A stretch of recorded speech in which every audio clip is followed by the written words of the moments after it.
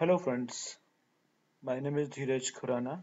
In the continuation of our efforts to connect Microsoft Dynamics Navision with GSTN portal for e-invoicing and e-bill, now today we are showing you a video how you can connect Microsoft Dynamics AX 2012 R3 with GSTN portal for e-invoicing.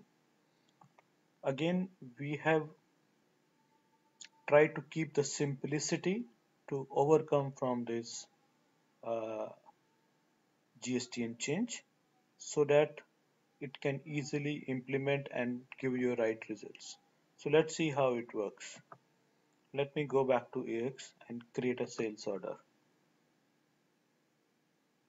Let me select a customer.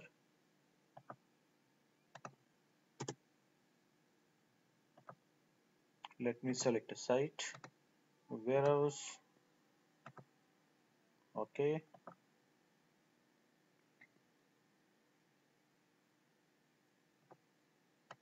Item, I have just created a test item.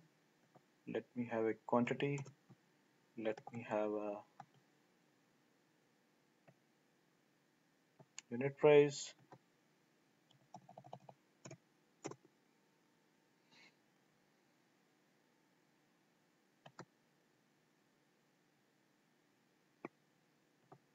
Let me save the order. Let me confirm the order.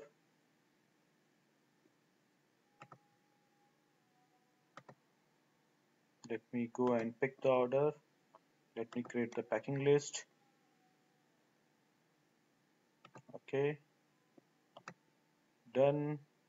Let me do the registration, packing list registration, update all, close, packing slip. Okay, invoicing, final step. Let me do the invoicing.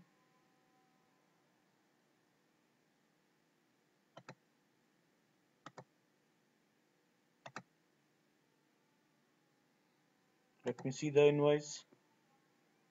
Now you can see you don't have e-invoice reference number, date and time here.